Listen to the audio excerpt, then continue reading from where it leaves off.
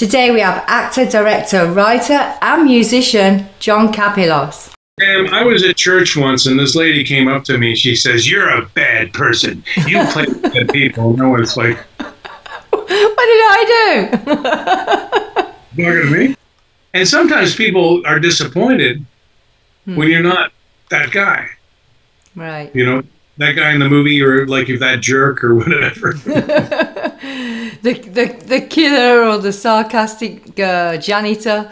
Right. I once got in a car with a friend of mine and I just played a killer in a movie and the guy had seen me in the movie goes, "Oh my God, it's a killer in my cab."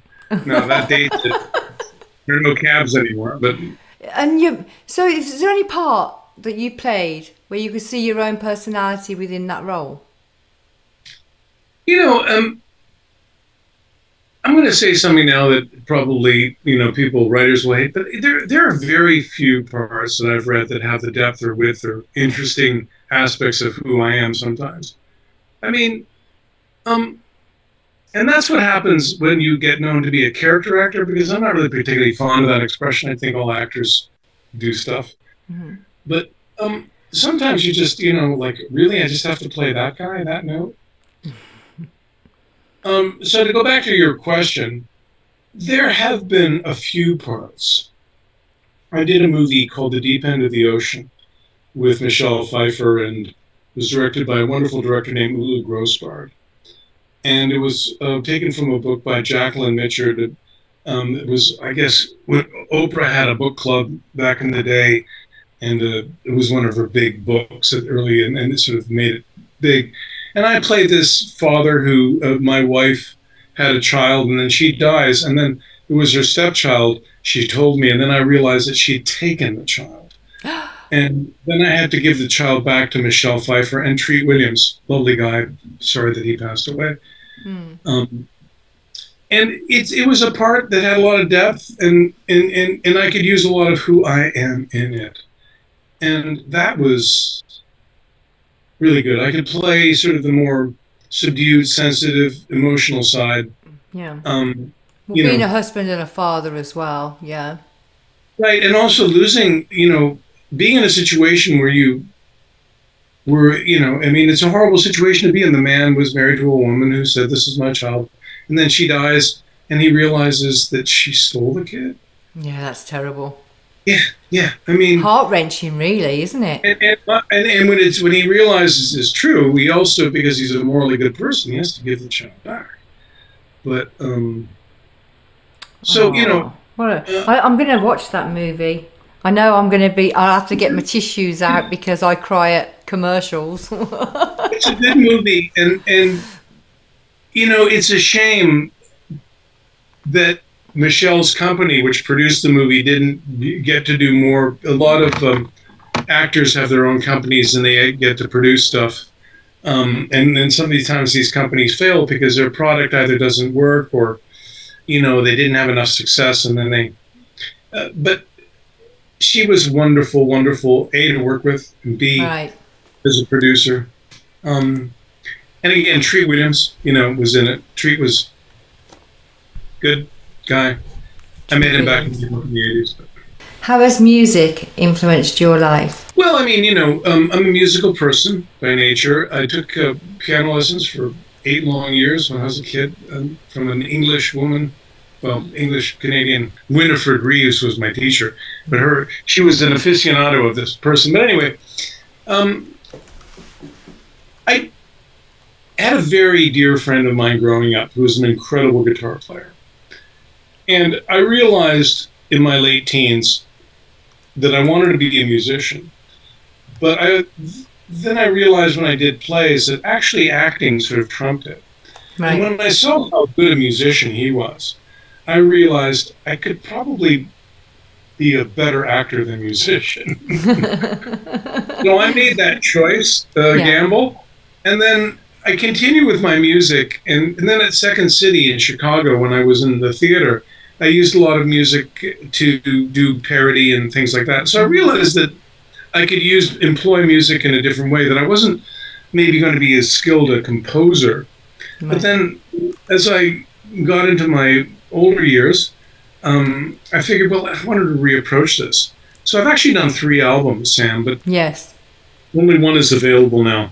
I pulled the other 2 out, knowing, how, great artists pull them out because they only make them more, rare.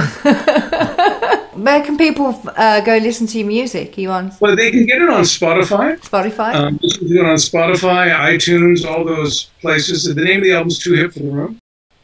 This is my album, Too Hip for the Room. Here we go. Yes. That's awesome. Too Hip for the Room. It's available. It's a labor. It was a labor of love. It's still, I think, a great album. See, it's nice to listen to it in its entirety, but you can, of course, listen to the tunes. Your music, I've listened to it. It's quite like soulful, isn't it? I hope. It's a little bit funny and ironic. Mm-hmm. It's not. When I was a kid, they used to have these, they're coming to take me away, ha ha ho ho he he, like novelty songs. Yeah. On the radio, and people would put out comedy records, and I liked the occasional comedy record, and novelty songs particularly, and I think the modern day version of it would be like the sort of the Weird Al Yankovic thing, is that they're okay to listen to for maybe 1-2 times. Then they're okay, funny, haha, I've heard it.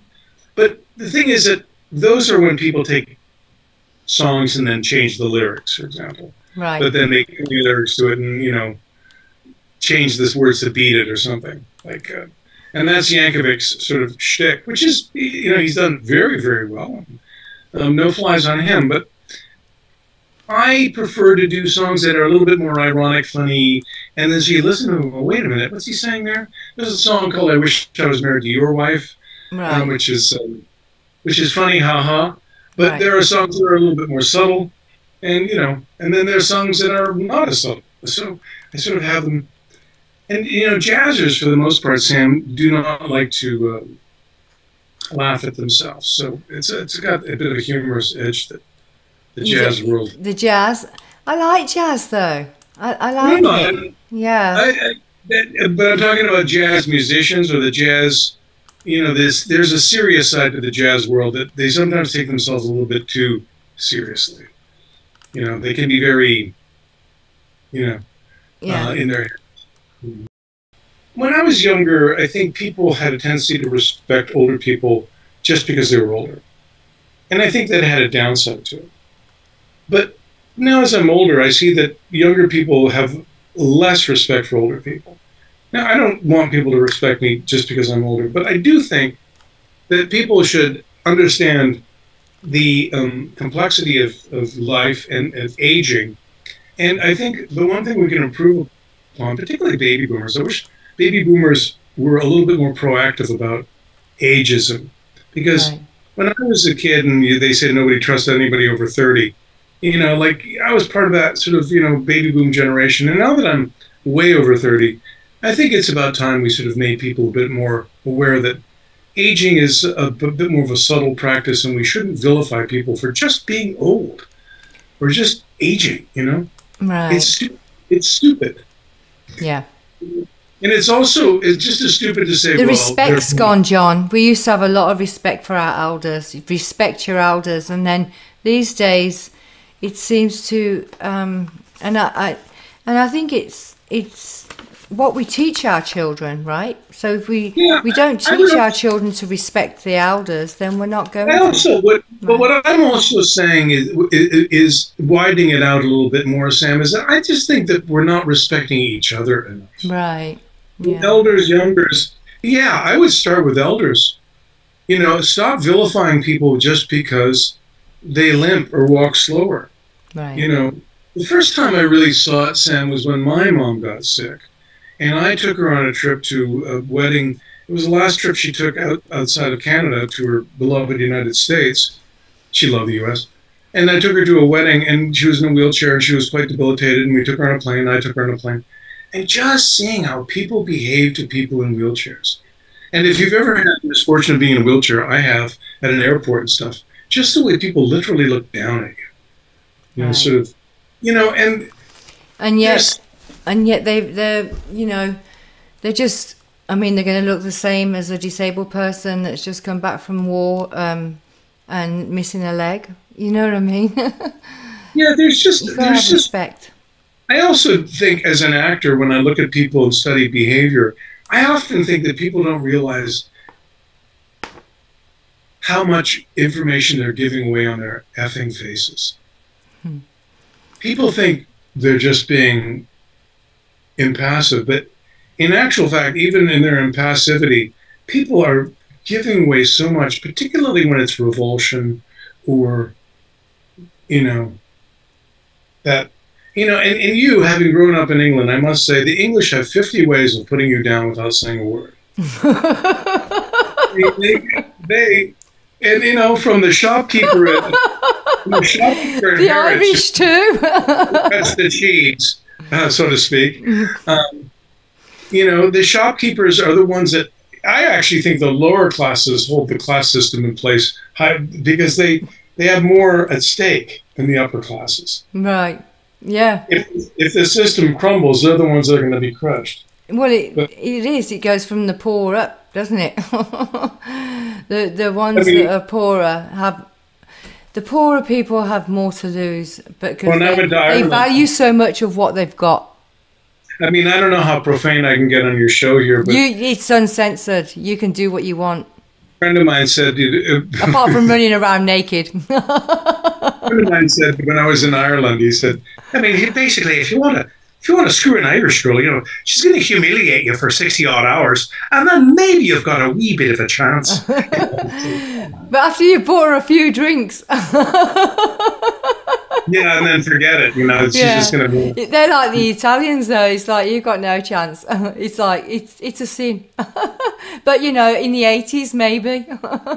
Well, you know, Greek girls, I mean, you have to show them their dowry and then, you know, talk to their four brothers. Yes, they're very beautiful. Absolutely beautiful, the ladies and the gents there. So, huge respect for the Greek people. So, my grandfathers have said Serbian. So, Serbian are Greek and Mongolian generation. Mongolian? Mm-hmm. Mongolian and Greek is my grandfather's ancestors. Mongols. Because the Croatians... Now, I don't want to mess with you in any way, shape, or form. I think you've added Mongol into Irish and Serbian. Greek. Greek, Mongolian, and Irish. And my mom's family is the Black Irish, so they're Spanish and Irish. Mongolian or Macedonian? Mongolian. They invaded in Greece, right? So the Mongolians invaded Greece. And then the Serbians generated from there. And the Croatians was Greek and German. Are you sure Mongolians or I'm not reading your memory on that one. Mongolians? Mm-hmm. Like way China? Back when. All right. Well, I mean, that's before my time. It's before mine as well, John. That's what my dad says anyway. So, yeah, so... I gotta believe what he said, right? Well, yeah. I have to really, don't I? He's a history buff. He knows his stuff. So, and I'm not... I love history, but he knows his stuff. He knows everything. Is there anybody you particularly really like to work with? Well, I mean, I loved working with Steve Martin, and I would love to work with him again. I had a lot of Second City people I really enjoyed working with. There are just too many to mention. But, you know, I worked with some great actors, Dan Castellaneta, and who's the voice of Homer Simpson now. He was actually my, I think, one of my understudies at Second City. Wonderful actor. And there are, you know, the good thing about acting is you get to have an opportunity. You know, like I worked with Michelle Pfeiffer, as I said, and Richard Gere, when I did the movie Internal Affairs, was a real delight, and just a subtle actor. You know, not your Daniel Day-Lewis, not somebody that does really radically different things, but very sort of subtle shifts. Character. I don't know. I mean, there are lots of cool actors. You know, I'd like to work with more English actors. I worked with Hugh Laurie on House. And he wouldn't drop his American accent during the whole thing, which is disappointing because I wanted to hear him speak as Hugh Laurie. But. Yeah, it's very hard to do accents. I can't do an American accent. Well, as you can see, I just did a terrible Irish accent. But I can do. There are certain accents I can do, right? And there are certain actors that just can't do an accent and then get out of it. Because when I did Days of Our Lives, I played this Greek guy, and I had a very heavy Greek accent that I could do like this. But I mean, that is something I can do quite easily because it sort of comes from my ethnic history. Absolutely. If there was a charity that you could advocate for, not necessarily donate, but advocate, what would that be and why? It would be muscular dystrophy and myotonic dystrophy. We have my cousin's son.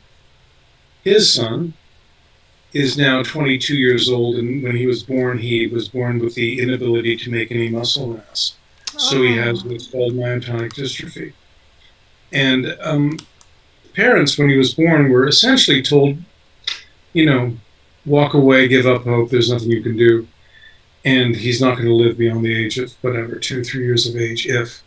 And now, as I said, the boy is 22. And he still has... he doesn't have the ability to make muscle or to speak, but he has, they've straightened his spine, he's productive, he's going to live a life. So we have, as a family, have supported that myotonic dystrophy, but it's also a pernicious thing. People are, muscular dystrophy people are aware of. It's the same sort of thing. What happens with muscular dystrophy is people are born with the ability to move and stuff, and then they lose it because the myelin around their nerves gets destroyed, and they lose the ability to become mobile. So anyway, I mean, I'm telling you, Sam, when you see this kid, now he's, you know, as I said, 22, just turned, you know,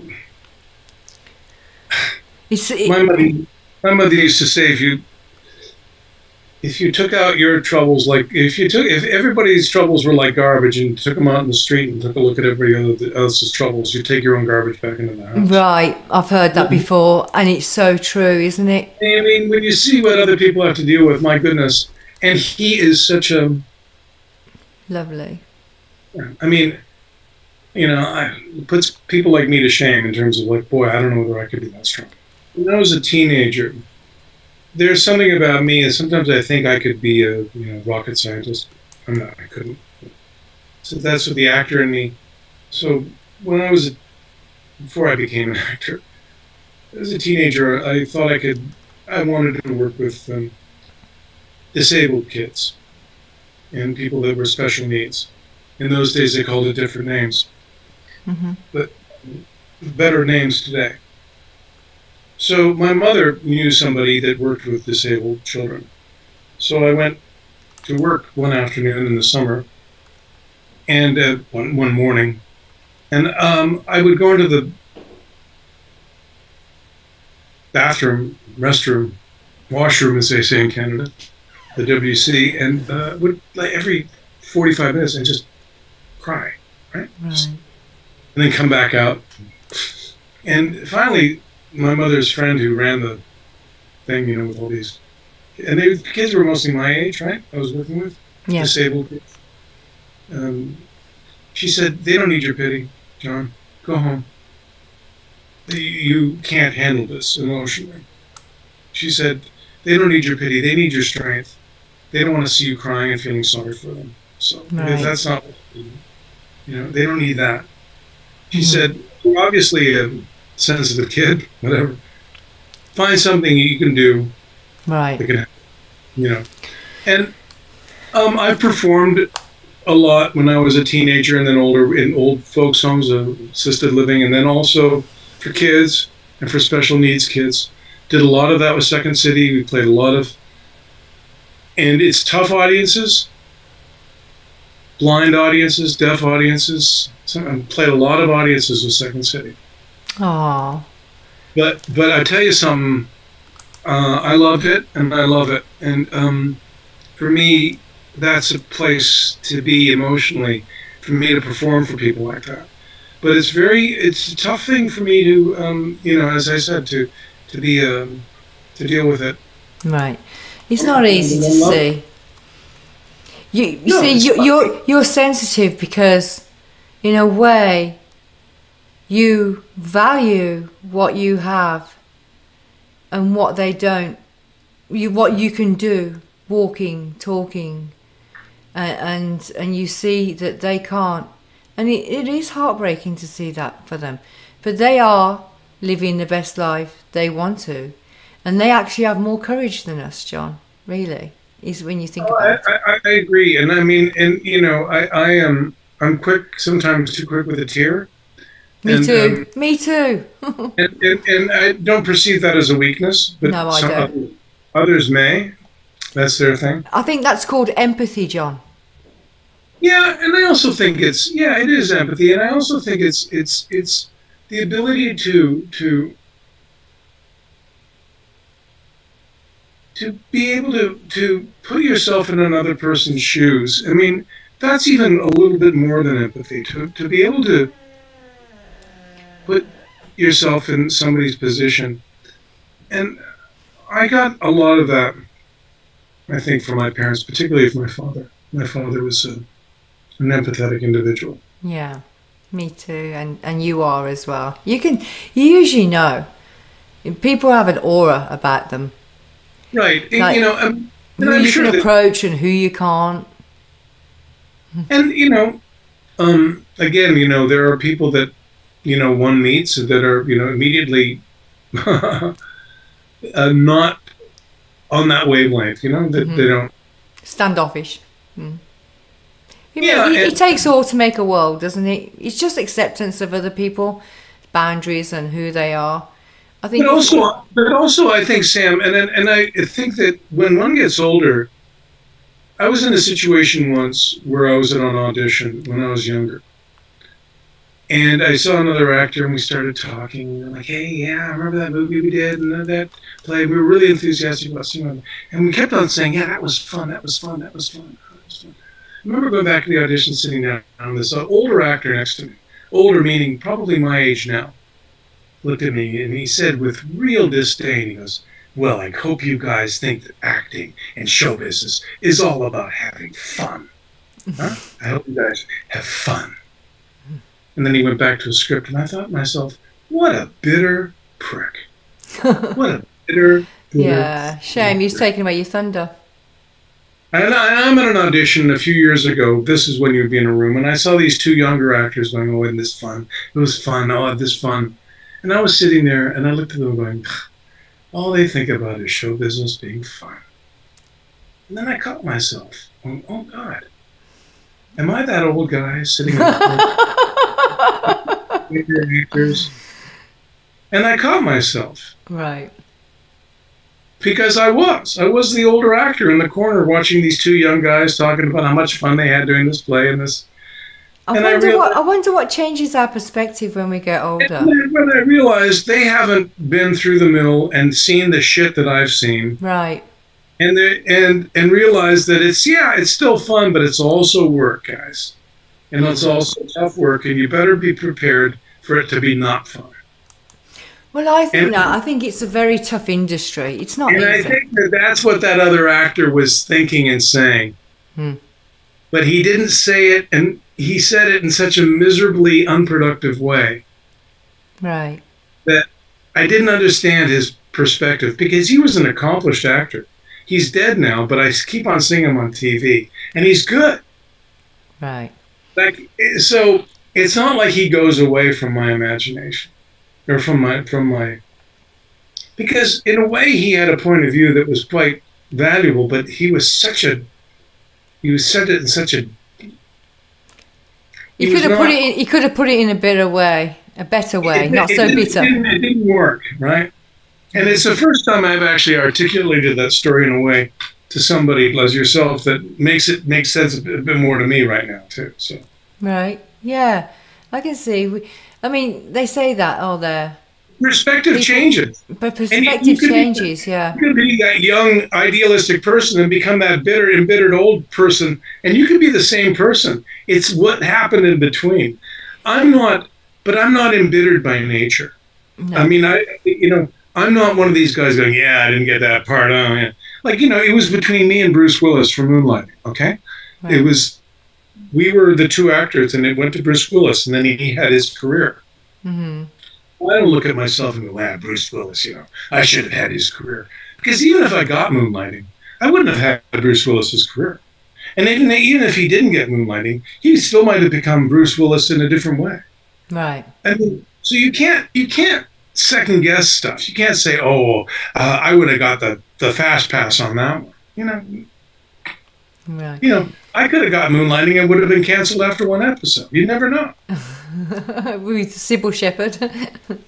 Yeah, exactly. I mean, you just don't know, right? Yeah. No, I think with life, as we get older, we do have a different perspective because we've been through more, seen more, right. We've got more experience. We actually should have more patience, but sometimes it depends on the situation. We have less patience on some things, more patience on others. But I know one thing, when you came to that function, Merrick MacArthur, Sean McNabb, they were all in their awe seeing you. Merrick said he's admired you for years, and I got some great photos of you and Merrick and the crowd, and you and Tony and Tom Conkle and Vernon Wells. Oh, so that was good. To me, you were kind to everybody at the Comic-Cons. You do go to the Comic-Cons, and you've got a good attitude, John. No complaints. The thing is also, I mean, I also when you talk and interview people, see how they were, early in their careers. If people were given a lot early in their careers, if the doors opened for them and things were kind of easy, sometimes they have difficulty adjusting later in their careers. Right. Because the doors close and things change. And, if you're a young, pretty face, I mean, I've sort of worked through the whole time for everything I've gotten. So that nothing really ever came easily. Right. So, and I think that there are certain performers, whether it's in music or wherever, that early on they're okay, but they get better as they get, and then there are certain people that they're great when they first start, and then it just doesn't, the second album isn't as good, and the third, and then something happens, and then they, it's like, I'd rather be the actor or the performer or the artist that opens out, gets better with age. Right. And I think if you don't learn from your mistakes or learn from your craft or become better in certain ways, then, so working with the actor who, is old and embittered, never worked for me, even as a young actor. No. It's like, gee, being around those. I mean, because you're on set, it's not a 9-to-5 job. You're on set for hours and hours and hours with these people. And if someone's mean on set, then who wants to work with that? And have to go into work with them every day for hours and then for months. One thing that I've learned over time is that, there are people that think they're expendable. Mm. And maybe, I don't know, maybe Keith Richards and Mick Jagger are expendable, but, there may be, but everybody's expendable. You know what I mean?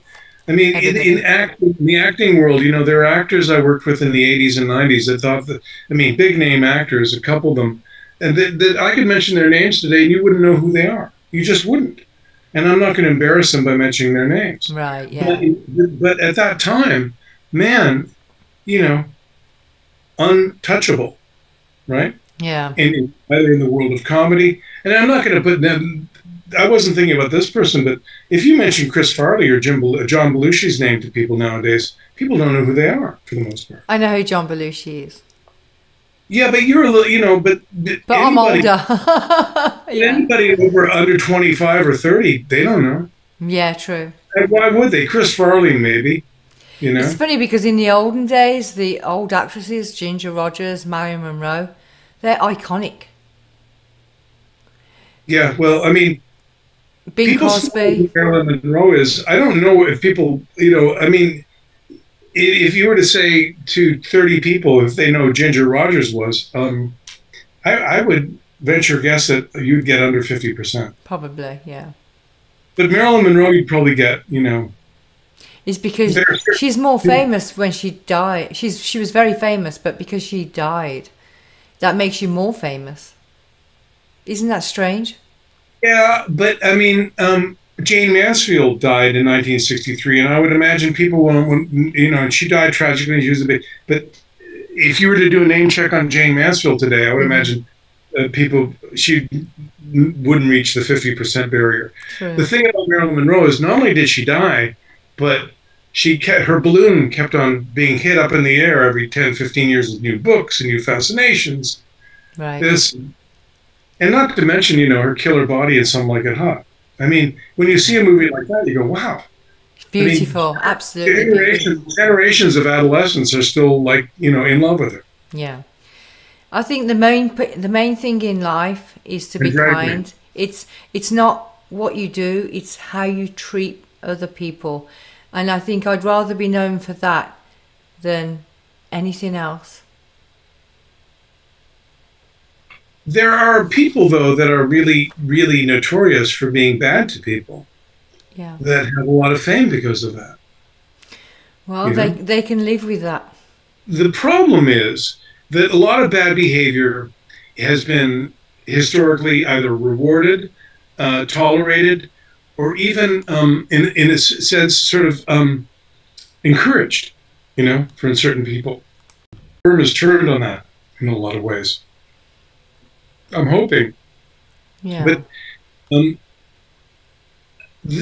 thing is, when you show up on a film set and you're working with an actor who's either very temperamental or has some sort of drug and alcohol issue and brings it to the set, that can be excruciating, Right. And there's very little tolerance, I think, for stuff like, particularly when actors today are really hostile and moody. I'm just talking about for no other reason except they have a bad temper, or they don't know how to deal with people in a way that's decent. And I have no respect for that, man. Because you go and tell him, John. Well, I mean, when you see people who have good sides to them, you can also see that, I can be, because I'm a pretty damn good actor, I can be a pretty miserable person too. And if somebody chooses not to be nice to me, then I can choose not to be nice to them. Right. But in doing so, it's not like I'm going to be miserable to them. I just don't give them the time of day. Right. Period. Just do your job and then out. Well, I mean, and I grew up with a couple. My mother had a sister who was a piece of work, and she's not worth talking about. But her whole shtick was ignoring you. So I grew up with an aunt that I could be in the room, and she could literally not see me. And I was like, really? And when you grow up with somebody like that, yeah, but then I can, okay, that's a shtick that I can put on if I have That's passive-aggressive behavior, John. It's the worst. Right. Yeah, I don't like the silent treatment. She died, a smile went across my face, and I thought to myself, not everybody that dies is necessarily a sad story. John Kapelos, you bad boy. I think we should end on that note, Sam. No, we should end on, if this was the last time you were ever going to speak, the last chance, the last moment, what would you say? I'll just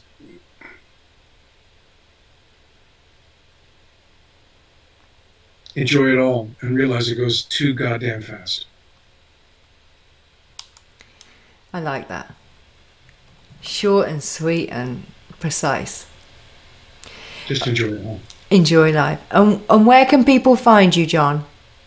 I'm on Facebook and I'm on Instagram. I'm the John Kapelos on Instagram. Mm-hmm. And I've got John Kapelos page, John Kapelos News on Facebook. Please say hi. And music, yes. And also you're at the Comic-Cons. I don't know if you'll be going to any more next year, but we have seen you I hope. I mean, if they'll let me in. They'll let you in. Hey, let's go bang down them doors. John Kapelos, I will be in touch with you. Thank you so much. Thank you, Tim. Thank you. I'm glad we finally got around to doing this. Eh? I know. Well, we've both been very busy. But thank you so much for being on Chatbox with Sam. It was an honour and a pleasure to know you. It's an honour and pleasure to speak with you. And I'm very, very grateful for you being on season 4. Thank you, sweetie.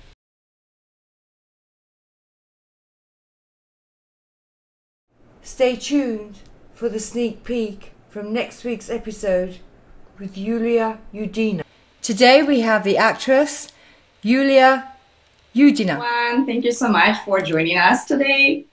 We were at the Prey of Wrath screening because Yulia with Benny Tahandra, Cynthia Rothrock. Benny actually wanted to cast me as a girlfriend of one of the main characters.